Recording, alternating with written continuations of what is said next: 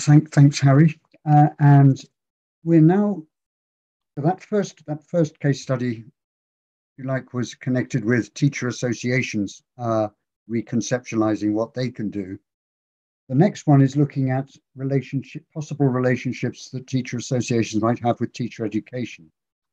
And I'm very happy to introduce Dr. Ekembe who's a coordinator of CAMELTA Research Group and also works in the Department of English at the Higher Teacher Training College in Yaoundé in Cameroon, whose title is Using Teacher Expertise to Inform Teacher Education.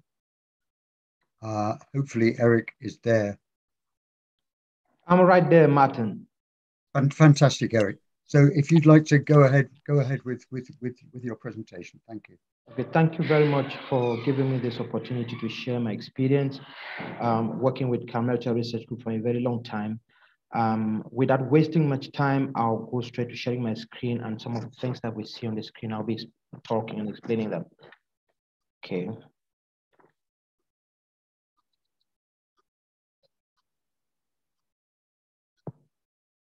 Can you all see my screen? Yes. Yes, thanks. Yeah. Excellent. Yes, we can see. Great. Like Martin said, I work in the main college of education in Cameroon, at the École Normale Supérieure de Yaoundé. And at the same time, I'm coordinator of CAMELTA Research Group and the outreach coordinator of ILTFL Research Special Interest Group. And what I'm sharing here, contrary to Amira's perspective, is an account of an unstructured enterprise, things that happened organically with the intention of dealing with emerging issues. And so I'm going to share exactly what we did, and at a certain point, I'll acknowledge my experience. So in part one, I'll talk about teacher education. At a certain point, I may generalize, but specifically, I should be talking about what obtains in my context. And I'll also talk about teacher associations within my context, and then I'll look at it. What is it that is the case here that we have to be dealing with?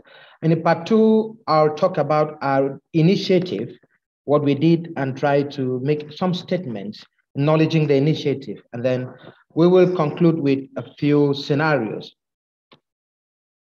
So here we want to have a brief reflection on what teacher educators do. The conceptualized knowledge about teaching, conceptualized in more open and generalized ways. And that's what obtains here in Cameroon. And they enhance trainees' knowledge about teaching theories and methodologies, irrespective of the constraints of the context or how applicable these are to the existing context. And overall, the foreground trainers' knowledge and build teachers build based on craft models. What I mean by craft model is performing a demo and telling students what has to be done in a classroom, and students take that as a model they can use in any classroom. And they train present and not future teachers. They train teachers who are going to teach in the context they have an idea, only an awareness on. And they create opportunities for the acquisition of skills and competencies in teaching. And this to me is some kind of generalized knowledge. And they operationalize, this is what teachers associations do. Teacher educators do. It's good for us to look at what teacher associations do. And because before we get there, I want to say that teacher educators or teacher education institutions operate as an entity, systematic entity with norms, values, and these norms they believe have to be transferred and if not transmitted to the teachers they are training, the pre-service teachers they are training, in the hope that these will be passed on to the learners they will be teaching in the classrooms. Now let's look at what teacher associations do. Like I said a while ago, teacher educators conceptualize knowledge about teaching But teacher associations operationalize knowledge about teaching. That is, they work within the realms of the circumstances in which they find themselves. And they sort out concerns in teaching, enhance professional confidence, give opportunities for teachers to reinvent their identities. You can see this from Amira's project, and this can only happen more in teacher associations.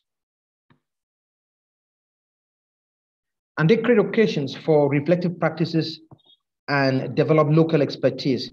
We'll have time to see how the members of the CAMELTA Research could develop local expertise without necessarily depending on what they obtained in training institutions.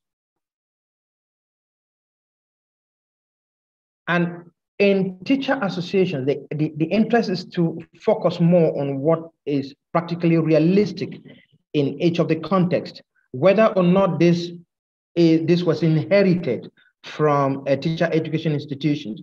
The idea is to find out if it is necessary or relevant.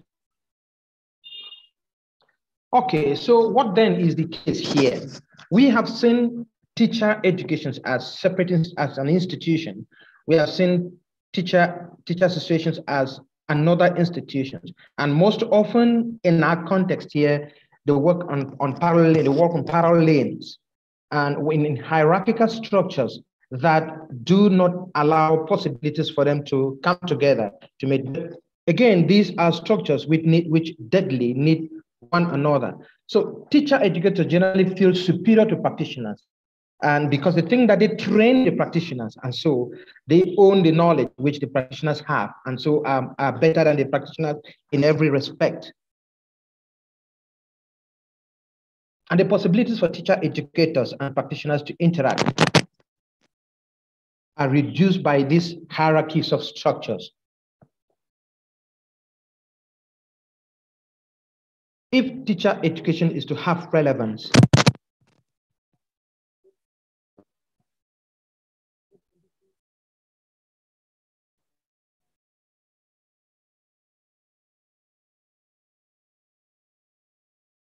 you are muted. We don't hear anything. Sorry, Eric, we can't hear you. I'm off. Yes, can you hear me? Yes, okay, great, thank you. Okay, so I said a while ago that teacher education exists as systems, separate systems with hierarchical structures, and teacher associations also exist as their own system, but more focused on what operates within the context in which they function. Now, if you look at this sketch here, you realize that teacher education, the relationship between teacher education and teacher association is monodirectional. Teacher educators train teachers and send them into the practitioner space here, and teacher associations fish their participants from this practitioner phase and overhaul this participant or possibly reinvent them in ways that are realistic. Now, let me share what we have been doing in CAMELTA Research Group. And I'd like to say that what we were doing in CAMELTA Research, we started by building local expertise. And at a certain point, we gained recognition from the College of Education. And we had to find a bridge, a way of working together. You can find teachers here. They brainstormed on their classroom challenges and they're planning lessons together with pre-service teachers in a ways that give pre-service teachers a foretaste of what they find in the classroom. And this is one of the ways through which the CAMELTA Research Group builds local expertise. You find this teacher here sharing a classroom lesson. They taught a successful classroom lesson. These three teachers here, this is exactly what we do in CAMELTA.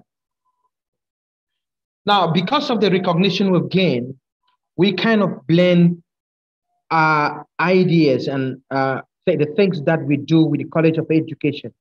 And in some of these things, can you hear me? Hello?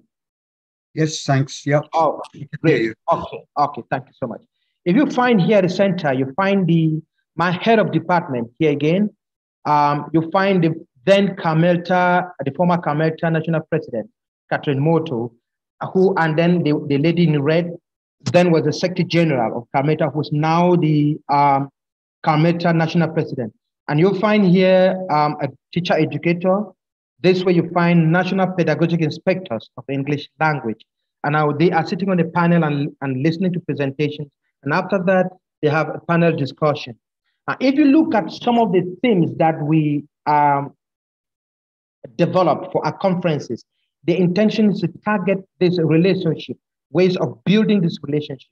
And one of the ways, like Martin said, as categorization of the same thing, is how we engage different communities. You find here a work extended to Peace Corps Cameroon. And we had Peace Corps volunteers teaching in Cameroon who participated in CAMELTA Research Group events. Now, right down here, you find a novice teacher sharing an account of the relationship between the training they got from the pre-service school and what she found on the field. So this is the way through which we establish connection with teachers. And part of the outcomes of the expertise we've built here is you find this young man here demonstrating how to prepare a local recipe. That is the way through which we have operationalized teaching so that learning is no longer seen as transmission of knowledge, but handled in ways that impact the learners themselves, develop the learners' competencies. You can find things that learners do, and this is because of the expertise that we have developed in CAMELTA Research Group. If you look at the panel in the posters, some of our posters, this is just some of the things that we do, the people we invite into our conferences. You look, it's a diverse audience. It's a blend of different systems, education stakeholders that we bring together, hoping that they can meet and we share things that are burning as far as education is concerned. And in 2020, this was our most attractive conference, which caught the attention, which directly addressed teacher educators. If you look at the conference, we have bottom-up approaches to practice, policy, and teacher training in English language and literature teaching. This took place in November 2020.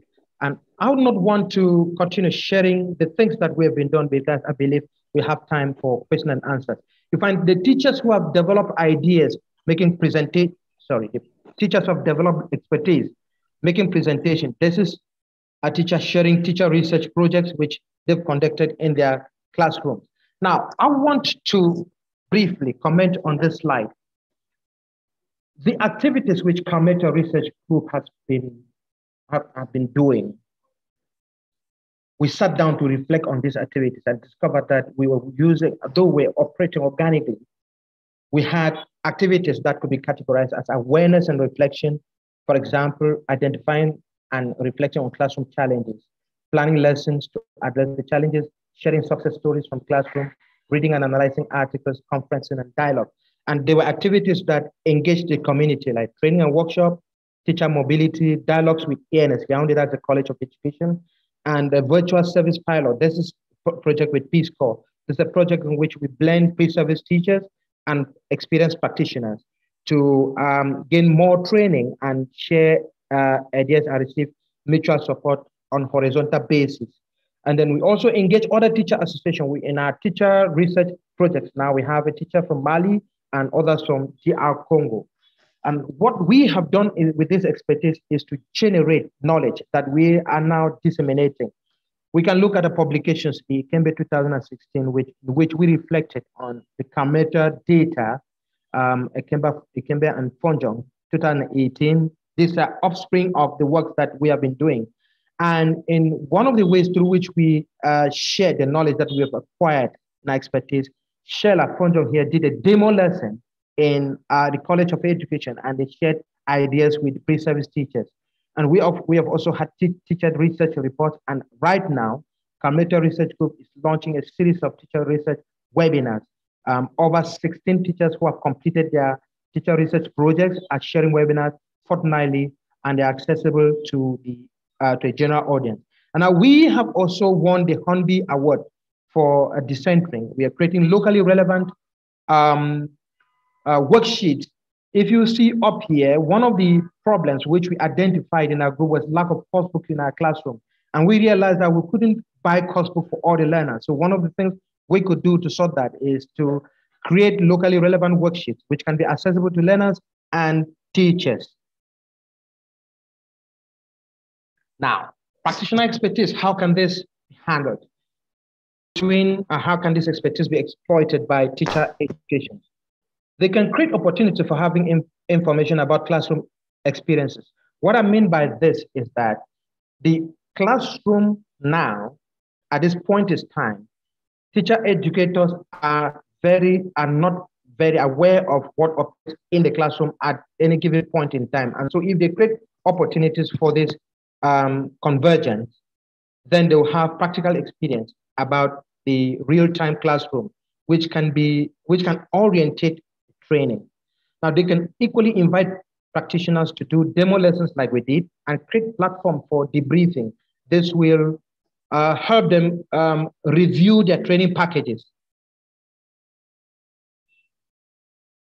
They can build communities between pre-service teachers and practitioners. And in these communities, ideas that are exchanged will help place the pre-service teachers with the orientation about real-time classrooms.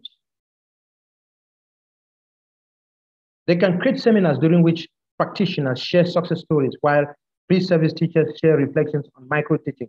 And this is something which I have experimented in my own classroom, and it's working in my pre-service with my pre-service teachers, and it's working and in ways that I didn't imagine. And I learned this from our activities in the CAMELTA Research Group. And some of the content generated by practitioners can be used for case studies in pre-service training. Now, what is the outcome of this interaction that we've had? I mean, we, the CAMELTA Research Group and the College of Education,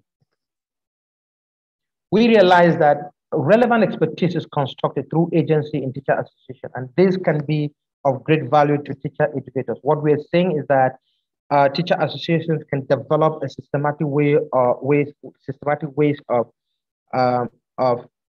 building expertise, of developing expertise, which can be relevant to teacher education.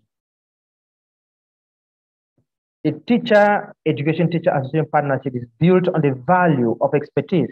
It is out of this, from this expertise, that will convince both parties that partnership is beneficial. So what I mean here is that if the expertise that is developed in teacher association is shared and recognized, it brings down the teacher educators from their power position, and they'll see the need to liaise with teacher associations and use practitioners in their training. Now, it is the credibility of a practitioner that challenges the power position of teacher educators. The teacher educators are never going to come down from their position. But what is going to bring them down is the expertise that is developed in teacher association. Because when knowledge shared is relevant, it's difficult for someone in power position to say, no, this is not necessary. And it is that need, that necessity, that pushes the teacher educators to come down from their position. Now, in a case where this relationship is experimented, it's possible that the two structures can build on initial success. Initial success is to build long-lasting partnerships and possibly develop a framework on which they can work together. Please, I want to stop here. Thank you so much for giving me this opportunity, Martin, to share my experience in CAMELTA Research Group. Thank you. Thank you very much, Eric. I mean, the way in which you've been trying to break down the barriers between teachers and teacher educators, but also bring people together through the conferences where people from not just the teachers, teacher educators, but novice teachers and ministry people are also present is really interesting. I wonder how do you feel this represents an attempt at decentering? What's centering diamond? Yeah, I want to start this. I want to say that the idea, the way knowledge is constructed in our context is so hierarchical in a way that in teacher education or in teacher education institutions, the tendency has been for the knowledge inherited from probably or gained from Western concepts and poured down with transmission pedagogy to the trainees who go to the field in the hope that the knowledge will fit square boxes. Now, this top bottom is what has created the divide between theory and practice. Now, what happens is that in the teacher association, the teachers we're working with, when they build local expertise, and they start generating pedagogy that is relevant and responsible. I'll use the word responsible. Pedagogy that is relevant and responsible. Now, it informs the trainer up there. So to me, this is in itself dissenting the approaches that are used in, not only the approaches that are used in training, but the practice itself. Right. And I'd like to share an experience. This is what obtains in CAMELTA, but I think I just read of an approach, a dissenting experience that started in the 70s elsewhere in Colombia and won the World Bank attention and was referred to as a quiet revolution in education. And I think this is exactly what we're doing here, because in our context, you can't challenge the status quo. Who are you to tell your teacher trainer that what he's telling you isn't going to work in your classroom? He would label you as dull. So when you go to the classroom and it's not working, now you dissent and you break the barriers and you do what works.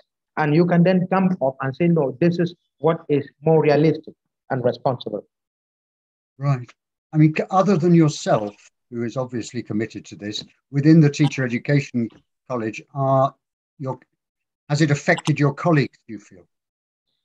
Definitely. And the first thing I want to say is that in our context here, it's difficult for practitioners to just sit and invite the trainers who are right up there to come to the conference. After all, the conferences are meant for the people right down there. And so what is it that has caused the trainers to be interested? I didn't show pictures of trainers from different colleges of education, heads of department who come to our conferences. It's difficult for me to say what has brought them, what brings them down to the practitioner conferences and experiences. It's born out of some framework. No, I think it's because the recognition of the activities, of the things that the teachers are able to produce, the kind of knowledge that they're able to generate that attracts the trainers. And I think I've had an experience in which in our conference, a novice teacher tells the trainers directly that the training packages you have are obsolete. We would like you to focus more on what is realistic on the field and stop giving us strict measures and theories. So I think these dialogues have affected my colleagues in so many ways that they now find the need to be part of our events and not just being part, but active agents in the things that we're doing. And I'm very sure that most of the ways they're doing things are being transferred into the training institution. I'll take, for example, knowledge about the competency-based approach in Cameroon landed first to the practitioners. Practitioners have access to that knowledge first. Now, the trainers are only being informed that this is what we want you to do in your College of Education. Train practitioners train the pre-service teachers based on the competency-based approach. And if you look at the whole idea of adult education, we can place a big question. Are these teacher educators able to master the competency-based approach in ways that they can hand it over to pre-service teachers? This is the big question. And this is what, but right now, when they come to our conferences, this is where they gain the knowledge to take back to pre-service education. And sometimes the practical resources which are created by the pre-service teachers, they have openly confessed in our conference that they are learning a lot from the practitioners. Fantastic. I mean, finally, just looking ahead, where do you see this collaboration between practitioners and teacher educators going? One of the things that I know is that there's two institutions that have been so structured, hierarchical and formalized. It's a bit difficult to break the barrier directly and say, now we are useful. Come and take what we're doing and start using it. So one of the approaches we're using is continuously building this dialogue space, dialogue spaces, and at a certain point we table a framework of understanding, a memorandum of understanding, and say, look, we can now use this. Already, I'm already making good use of the knowledge practitioners are generating in with my pre-service teachers.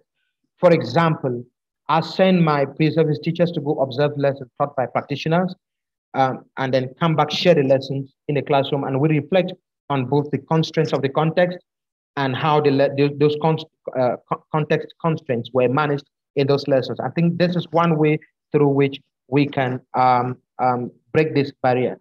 And I think the question you asked, Martin, is pertinent, because when you look at the way teacher education in the global south, particularly in Cameroon, is structured, it's so hierarchical in ways that for the trainers to absorb the knowledge from the trainees, even if you go through policy, you are not very sure that's go down. So one of the ways we are doing it through this organic measure, we invite them to our conferences, and we make sure the conferences take place in on their campuses, and we share this knowledge over and over, build more community of practice in which this knowledge is shared.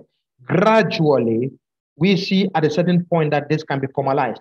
Right now, we are working together with the College of Education Yaoundé to organize a conference in May. And this conference is based on ways of developing this partnership. I think this is one of the ways through which we want to formalize this relationship. Thank you very much, Eric. I mean, we could talk on for at least another hour as far as I'm concerned, but I'm afraid it's time for the break. Thank you very much for that very interesting and inspiring presentation. Thank you so very much, Martin, for giving me this opportunity to share what CAMELTA Research Group is doing. And we invite our audience here to follow CAMELTA Research Group on our Facebook page and see the things that we are creating. We're creating a lot of knowledge content and disseminating it in view of changing our local spaces. Thank you so much. Thank you.